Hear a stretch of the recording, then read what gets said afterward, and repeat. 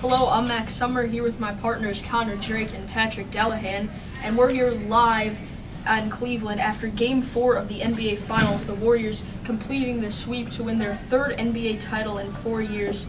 They won 108-85, blowing out the Cavs. Guys, what did you see out there tonight?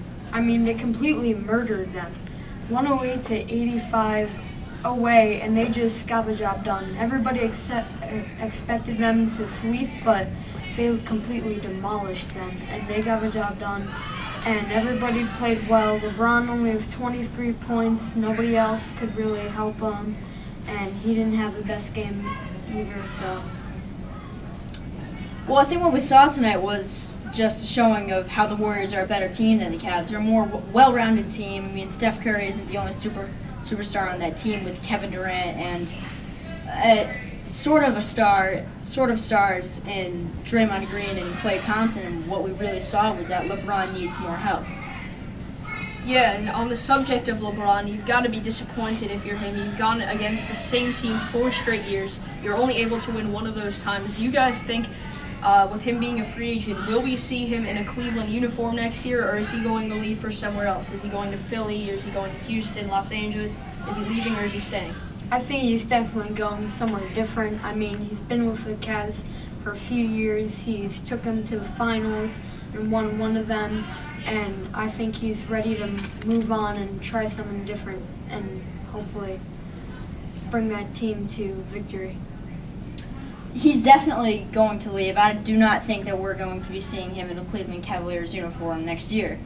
There were supposedly leaks of forms that LeBron James was enrolling his children, Bryce and Bronny, and not his 2-year-old daughter. She's not old enough, but he enrolled them in LA schools. So that was false. It was? Yes. Oh.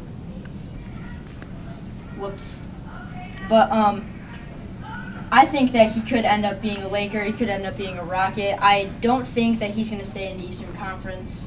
I think that he wants a little bit more of a challenge. I mean, the guy has breezed to the NBA Finals the past 8 years.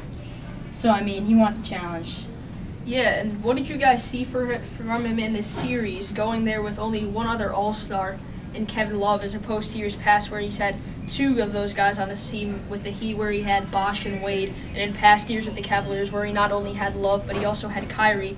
What did you see from him this series, maybe having to step up a little more? I personally was just a little bit disappointed, especially on the defensive end, where he just seemed afraid to guard Kevin Durant and wasn't really giving much effort on that, instead saving all of his energy for offense.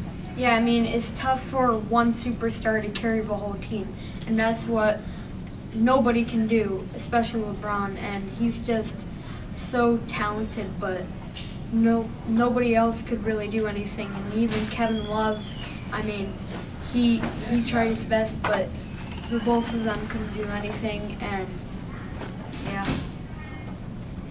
Well, I mean, I feel like the only reason they lost this finals was, like, well, as I've said before, that he didn't have enough help, and with the help of Kyrie in 2016, it really helped them to win that finals and come back from a 3-1 deficit, because LeBron wasn't doing it himself. He had another superstar point guard in Kyrie Irving to help him out win that championship, and Kyrie played phenomenal in that series, but he just didn't have anybody to play that well this year.